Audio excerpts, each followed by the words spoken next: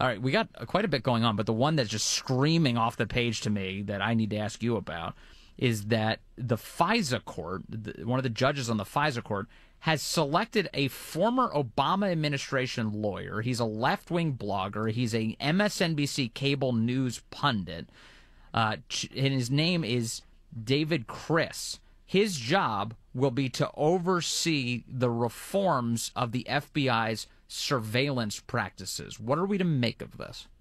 Well, here's the interesting thing about David Chris. Not only is he a partisan hack and a viciously vitriolic critic of Devin Nunes, he has been on the FISA court's insider friend of the court list since March of 2016.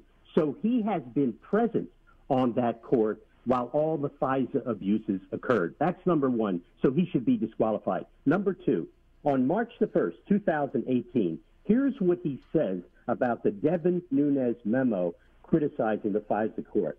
He says that memo tried to deceive the American people in precisely the same way that it falsely accused the FBI of deceiving the FISA court. He says the Nunes memo was dishonest, and if it is allowed to stand, we risk significant collateral damage to essential elements of our democracy. Now, Judge James Boasberg has decided that that person should be the single most important person to review FISA abuses and the new compliance by the FBI with the new FISA rules. This not only is a joke, it is an obscenity. The fact that Boasberg picked him raises the following series of questions. What is Judge Boasberg's relationship with David Chris? Is it like the relationship that Judge Contreras had with Peter Strzok? Senator Lindsey Graham needs to get off his duff and have Judge Boasberg in front of the Senate Judiciary Committee immediately to testify about this selection. And every Republican senator needs to sign a letter to Judge Boasberg demanding that Chris be removed from this position and not be permitted. He is a partisan hack. He has accused Devin Nunes of committing crimes by writing his February 2018 memo. That memo, by the way, by Nunes, was completely verified by Michael Horowitz's Inspector General's report about FISA abuse. Mr. Chris is a partisan. He obviously has no analytical capabilities, or he would have caught all of the FISA abuses during the years that he was working with the court. This is so bad and so stupid that I agree with Nunes. This threatens the very existence of the FISA court. It shows Boasberg's arrogance and his indifference. What a disgusting performance by a federal judge. And I will be honest, I was shocked by this, mostly because when we did get the IG report out, it pointed out the errors that the FBI made. You had the FISA court almost kind of putting their hands up like it wasn't us. We just worked with what we were given, and they made the errors. To me, this seems like the FISA court is not even afraid of public perception of what this means. Were you surprised by this move, even from a perception standpoint?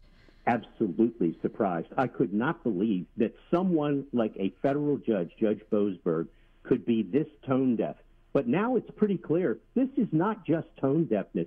This is a purposeful decision to spit in the face of the President of the United States, to spit in the face of the Republican United States Senate, and to spit in the face of Devin Nunes. This is disgusting. This must not stand. Now, this is a test, by the way, not only of Republican senators. The Republicans in the House don't have any power, so they can't do anything. They can't call him to testify. But the Republicans in the Senate can. This is Lindsey Graham's moment. Get off his ass and issue a subpoena to this judge. This is not just an accident. This is a purposeful rebuke of the President of the United States by a sitting federal judge. Nobody who's a federal judge is that stupid and indifferent. He did this purposely as a slap in the face. By the way, it's also a slap in the face of all of us, me, my wife, Victoria Tunting, and all of us who have been analyzing this from the beginning and saying that the Carter Page warrants were all illegal and unconstitutional. What Boasberg has shown is that he doesn't care. He doesn't give a damn about the crimes that were committed. Get him off that court. Joe, the United States senators aren't the only ones who oversee this process. You also have the Chief Justice of the Supreme Court above Judge Boasberg. No, could not John Roberts intercept all of this? He certainly could. And my question is, what's little Johnny been doing all this time? Yeah, well, he's also getting ready for this impeachment trial, apparently. He's got to do that in the United States Senate. But in the meantime, this is a big story and one this is as big as it gets. Yeah. This I cannot emphasize enough how serious this is. This guy, Chris, is a Comey acolyte. He is a friend of James Comey. He is a friend of the people, Peter Strzok, McCabe. He knows all of his people. He worked with them. He sat on that court since March of 2016 as a friend of the court under the FISA rules and did nothing about these abuses, except he did do this. He supported everything that the FBI did. He wrote about it for Lawfare, the Brookings Institution pathetic, fake Democratic blog.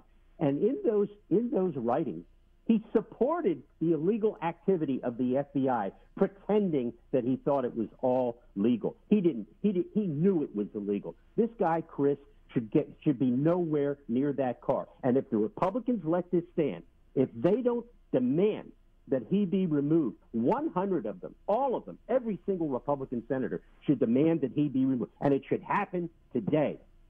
Yeah, this guy I'm seeing here, thanks to a listener who sent me this, James Comey's guy, Benjamin Witz, who over at Lawfare, which is that left-wing legal blog, had recommended that David Criss replace Eric Holder as Attorney General back in 2014. This is obviously partisan hackery.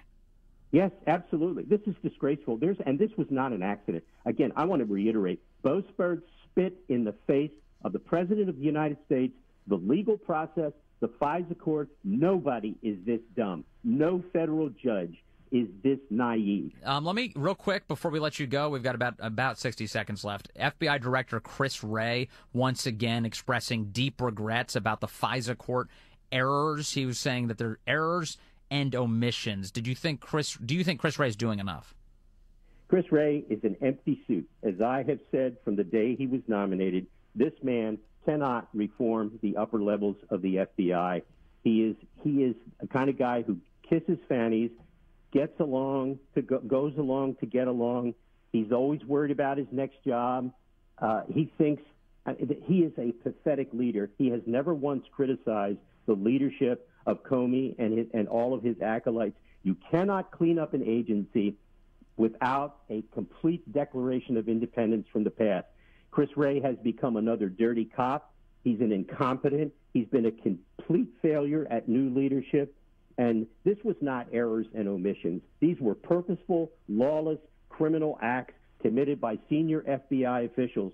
And for Wray to think otherwise shows how unqualified he is to be the director of the FBI. Joe DiGenova, thanks as always. We'll talk to you.